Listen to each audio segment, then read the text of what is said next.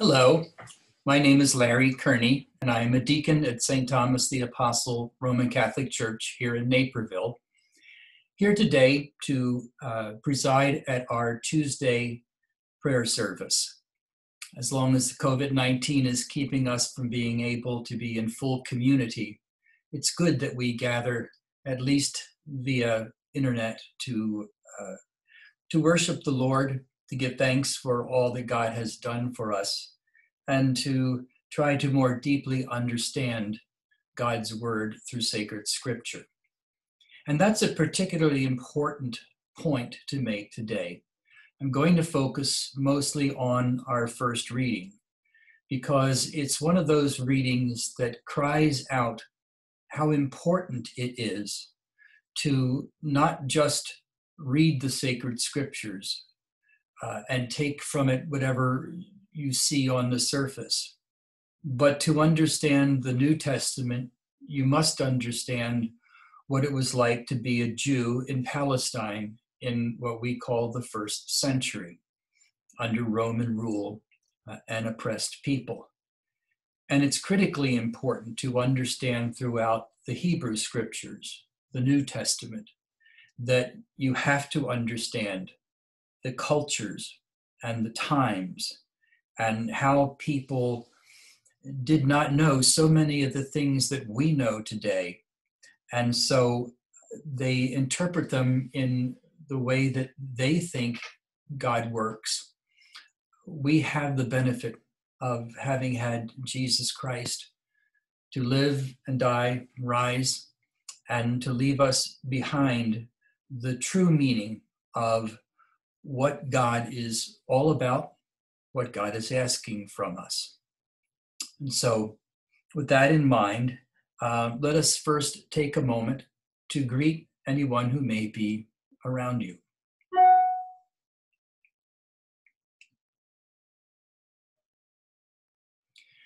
And so we begin, as we begin all things, by letting God give us a hug, which means we place our left hand on our hearts and begin in the name of the Father, and of the Son, and of the Holy Spirit. Amen. I hope you felt the hug. The grace and the peace of our Lord Jesus Christ, the love of God, and the joy of the Holy Spirit be with you all. My sisters and brothers, whom I so dearly love, to prepare ourselves for these sacred mysteries, we use this time to call to mind our sins, the penitential rite. But it's so very important that we never examine our conscience, we never call to mind our sins without being equally aware of God's divine and everlasting, never-ending love for us. That there is nothing we could ever do that is beyond God's forgiveness. And not only God seeks to forgive us, but God seeks to heal us as well. And so, in that understanding, let us pause now and call to mind our sins.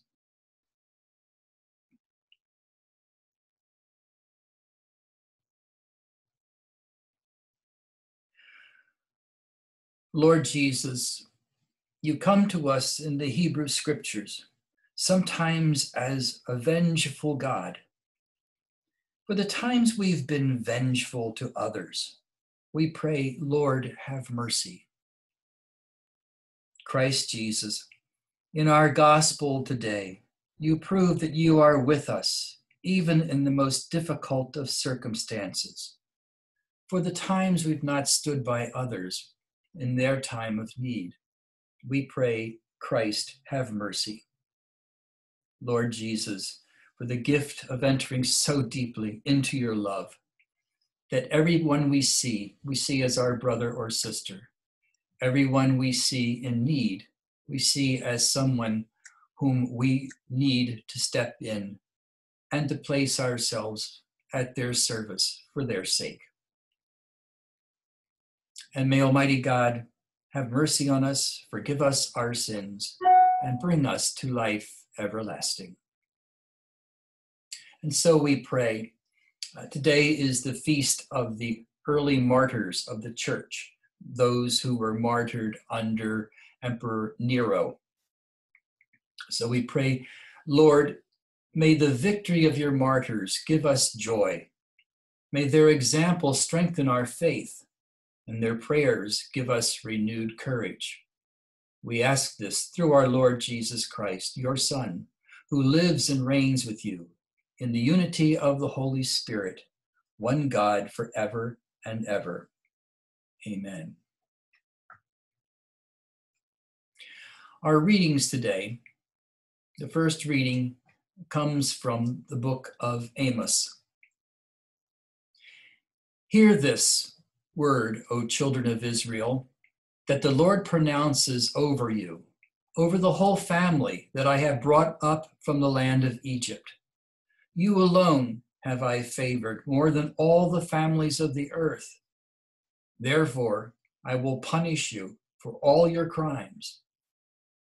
Do two walk together unless they have agreed?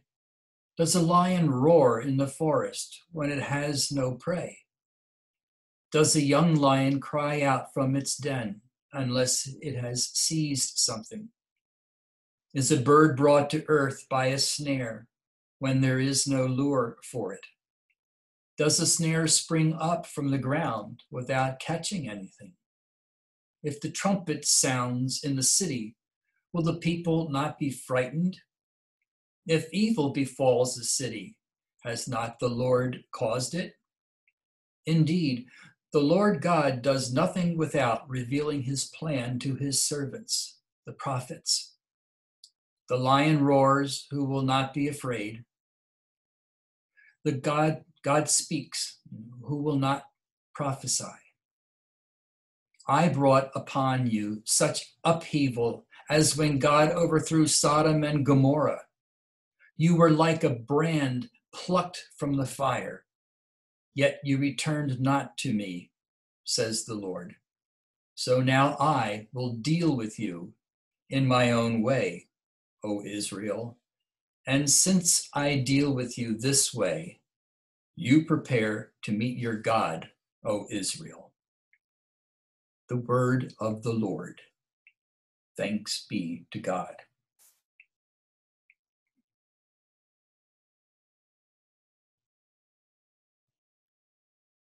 Our responsorial psalm is, Lead me in your justice, Lord. At dawn, I bring my plea expectantly before you. For you, O God, delight not in wickedness. No evil man remains with you. The arrogant may not stand in your sight. Lead me in your justice, Lord. You hate all evildoers. You destroy all who speak falsehood. The bloodthirsty and the deceitful the Lord abhors. Lead me in your justice, Lord. But I, because of your abundant mercy, will enter your house. I will worship at your holy temple in fear of you, O Lord. Lead me in your justice, Lord. Alleluia, alleluia. I trust in the Lord. My soul trusts in his word. Alleluia, alleluia. The Lord be with you. A reading from the Holy Gospel according to Matthew. Glory to you, O Lord. As Jesus got into the boat, his disciples followed him. Suddenly, a violent storm came up on the sea, so that the boat was being swamped by waves, but he was asleep. They came and woke him, saying, Lord, save us, we are perishing. He said to them, Why are you terrified, O you of little faith? Then he got up, rebuked the winds and the sea, and there was great calm. The men were amazed and said, What sort of man is this, whom even the winds and the sea obey? The Gospel of the Lord. Praise to you, Lord Jesus Christ.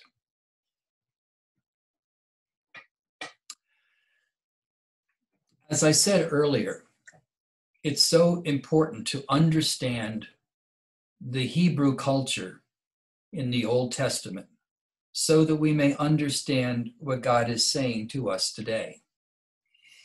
For millennia, we believed that the Old Testament, for example, Genesis, is all exactly how it happened. Adam and Eve, the flood with Noah, Methuselah living 900 years, the Tower of Babel, all of those things. We now understand that Scripture is not a historical understanding of God. It's a theological understanding of God. So while there was no Adam and Eve or no flood and Methuselah didn't live 900 years, it doesn't mean that these readings aren't important. They do point out very important lessons. But we can't get caught up in being literal. And if you want to see a perfect example, it's in our gospel today. Both Matthew and Mark tell this story of Jesus calming the sea. And they each approach it from a different direction. They each say it in a different way with a different meaning. That's not unusual. We have the Beatitudes, and we have them in Matthew, and we have them in Luke. Matthew claims that this sermon with the Beatitudes was given from a mountain. And he specifically places the Beatitudes being given from a mountain because he was writing for the Hebrew people, for the Jewish people. And they understood in their culture that all of the great things, the lessons and the points God was making to God's people, all happened on a mountain. Luke was writing for Gentiles who didn't care anything about a mountain. A mountain teaching meant nothing to them. So Luke places it on a level plane. So here in Amos, we have this pretty scary image of God, that God is going to punish, that God is going to take revenge on us for not following God's word. Well, that was the way they saw God. In those early times, not understanding things that are natural phenomena or things that we now know have a logical background, they didn't have. And one of the things that strikes me most, and we still read it in sacred scripture, is we talk about fear of the Lord. Well, there's nothing to fear from the Lord. Nothing. Because God is love. And all of the three major faith traditions, all of us descended from Abraham, understand now that God is love. And if we accept that God is love, then we have to accept God's limitations. And we think, well, no, there's no limitations to God. God is God. God can do anything. The answer to that is no. God can only do loving things. This God that Amos was talking about was the way he understood God, as vengeful. But then God came and dwelt among us in Jesus. And instead of saying fear of the Lord, we say peace. Be at peace and don't be afraid. That's very important. It's an extremely opposite direction of what we have come to see from the Hebrew scriptures. But if God is love, then God, as I said, can only do loving things. God does not give us cancer. God did not create the coronavirus. God does not kill our children in drunk driving accidents. When someone we love dies, either tragically, prematurely, whatever it might be, and someone comes up to the family at the wake service and says, "Oh, it was God's will." Well, they're trying to comfort you, but it isn't God's will. God's will is that we live and love, and the evil things, the bad things that happen to us come from the broken condition of the world. We've tried to give it names such as original sin, but it's really the exercise of our free will that has caused the world to be the way it is. It isn't God who has polluted the earth. It isn't God who is making the polar ice cap melt. It isn't God who is causing earthquakes, intentionally killing people. No, God is love. And yes, we're all going to die. So this idea of, save us because we fear we're going to die.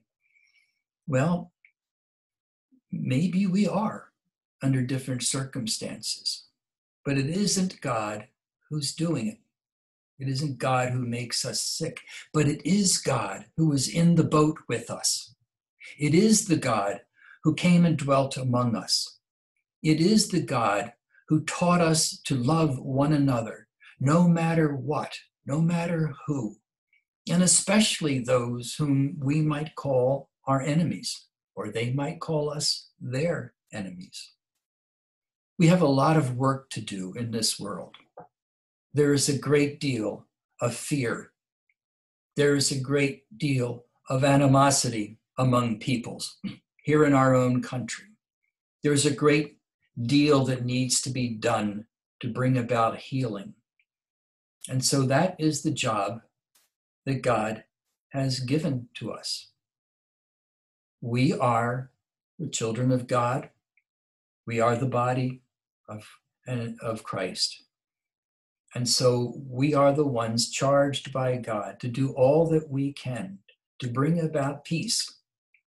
And we start it within our own hearts. We start it with our families. We start it with forgiveness. We start it with asking for forgiveness. And we start it by praying regularly, reading scripture in a way that we understand God's loving message, because that ties us closer to God, gives us the strength and the grace to truly be the people of God, that we would not be afraid to do whatever it is that God calls us to do in God's own loving way.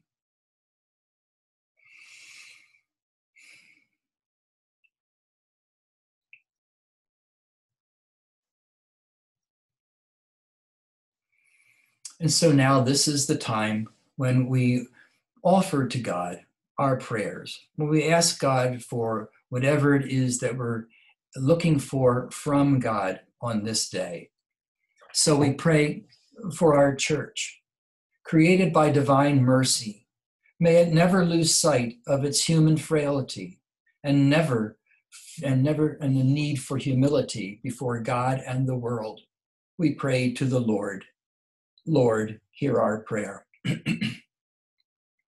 For an end to violence in all of its ugly forms, violence between people who call God by a different name, violence in our city streets, violence by people who use legal civil protest as a means to to damage and to destroy, violence against women and children and the elderly, domestic violence. We pray to the Lord.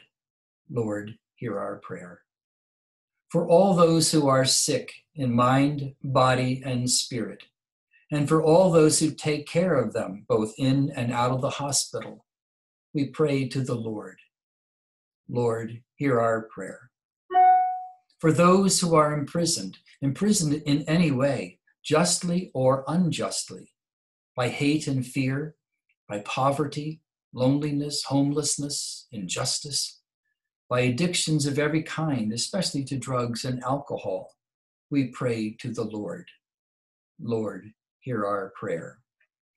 And we pray for all those who have died and now rest in God's loving, merciful, and eternal embrace, and for their family and friends left behind to grieve their passing. We pray to the Lord. Lord, hear our prayer. God of love, ever caring, ever strong, you are Father to us, you are Mother to us. You are all that is good, holy, glorious, and majestic, and we thank you for all of the gifts you give. We thank you especially for this opportunity to come together to offer our prayers and our petitions to you. We do so in confidence, knowing that you will answer them in your holy time and according to your holy will, for we ask them in faith through Christ our Lord. Amen. And now, let us gather together as best as we can with social distancing, and let us together pray the very prayer that Jesus himself taught us. Our Father, who art in heaven, hallowed be thy name. Thy kingdom come, thy will be done, on earth as it is in heaven. Give us this day our daily bread, and forgive us our trespasses, as we forgive those who trespass against us. And lead us not into temptation, but deliver us from evil. Deliver us, Lord, from every evil, and grant us peace in our day. In your mercy, keep us free from sin and protect us from all anxiety as we wait in joyful hope for the coming of our Lord and Savior, Jesus Christ. For the kingdom, the power, and the glory are yours, now and forever. Amen. Lord Jesus Christ, you said to your apostles, I give you peace. My peace I leave with you. Look not on our sins, but on the faith of your church, and grant us the peace and the unity of your kingdom, where you live forever and ever. The peace of the Lord be with you always. And now let us, as appropriate, show to one another a sign of God's peace.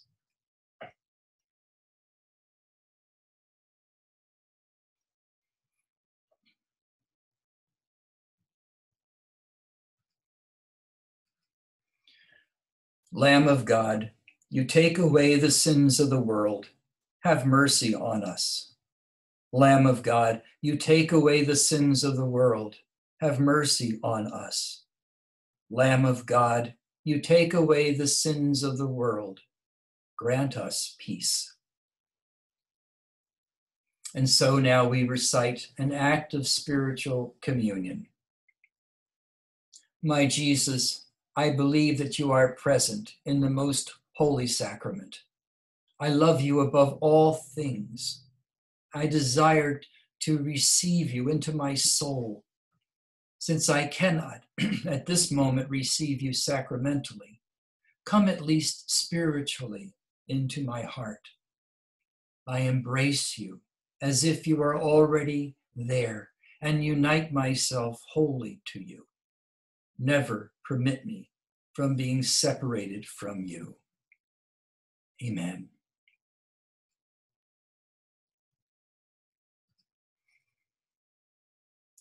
As we prepare to end our service, we pray the Antiphon. No one has greater love, says the Lord, than those who lay down their lives for their friends. And so we pray.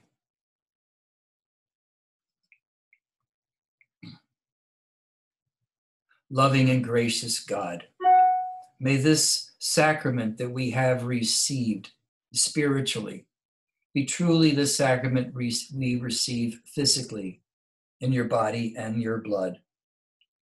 Grace us that we may go forward to live lives worthy of your calling. We ask this through Christ our Lord. The Lord be with you. Now, as I always do, I'll ask a question, I'll give you the answer, and then I'll ask the question again so that you can say the answer out loud. The question is, who are you? And the answer is the body of Christ. And so I ask, who are you? Yes, you are indeed the body of Christ. And so in that dignity, in that joy, in that challenge, lift up your eyes, your heads, and your hearts, and prepare to receive God's most beautiful blessing.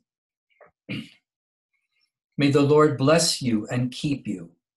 May the Lord make his face to shine upon you and be gracious to you. May the Lord look upon you kindly and give you peace.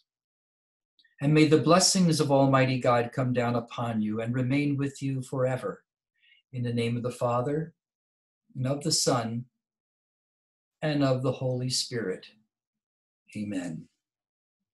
Our liturgy is ended. Let us go in peace, glorifying the Lord by our lives. Thanks be to God. Have a wonderful day, everyone.